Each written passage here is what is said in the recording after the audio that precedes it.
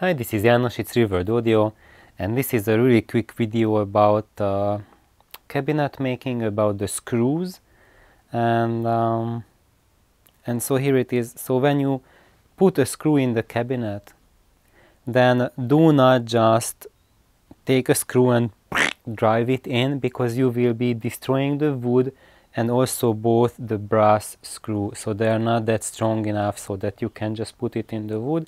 You always have to pre-drill a hole, and then use a bit with the proper profile to drive it in.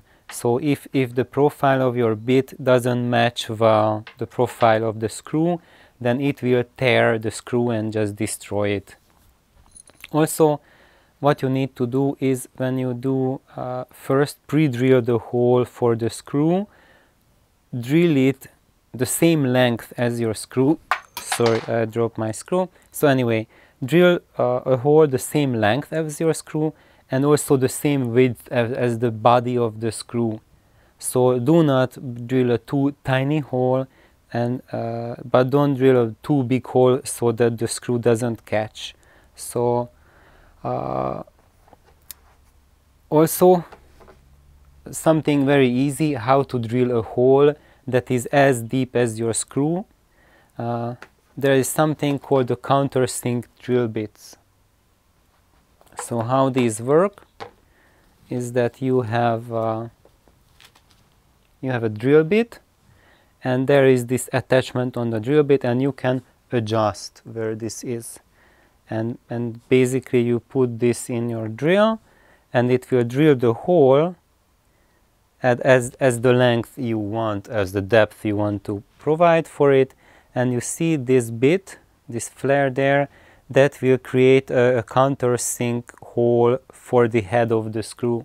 So the head of the screw will not be sticking out, but it would be flush with your cabinet. So this is a really nice tool to have, and makes pre-drilling the holes for the screws extremely easy. And so that's what I wanted to say for now, that when you are making your cabinets and you using screws, then this is something very important consideration. With this method, I put in about over 100 screws in the two cabinets, and not a single one of them I stripped the screw itself, and didn't have a problem with a single one. And that's because of the countersinking. I mean, not the countersinking, but that pre-drilling the hole for the screws, and the hole needs to be the same length. Why? Because when you drill but it's not deep enough, then when you reach the end, then the screw starts to tear apart the wood, which is not good. And if you drill a too deep hole, then when the screw is in, then there will remain an air pocket in the back, and you must avoid those air pockets, because they are the ones that are really harmful for imaging, and they create resonances and high frequency, very noticeable artifacts into the sound, and give those unwanted box colorations.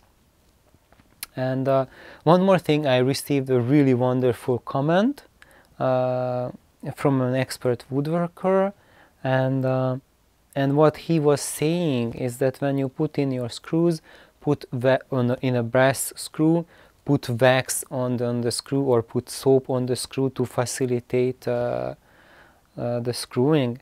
And thank you for that tip. That's something really wonderful. I learned something new with that. And it's very important, one more thing, that to use the appropriate tools. So if you are stripping the heads of the brass screws, then the profile of your screwdriver is not good. So look for another screwdriver, make sure that it matches the profile of the head perfectly, and not just half of it is sticking out or something like that. I mean half of the bit is sticking out and not making proper contact with the screw. So that's it. That's this little application note about the screwing. I have really made videos on the entire construction process, and it's many hours long, and I have these details in them in very high detail, but in the new year I haven't had any time yet to edit those videos, and it will take a very long while to do all those editing and get this out to you. But until then I thought, because there's a lot of cabinet building going on already, that I wanted to share about it and just give a quick word of advice. So thank you. It looks like I have a call coming in, so I have to cut short. Bye bye.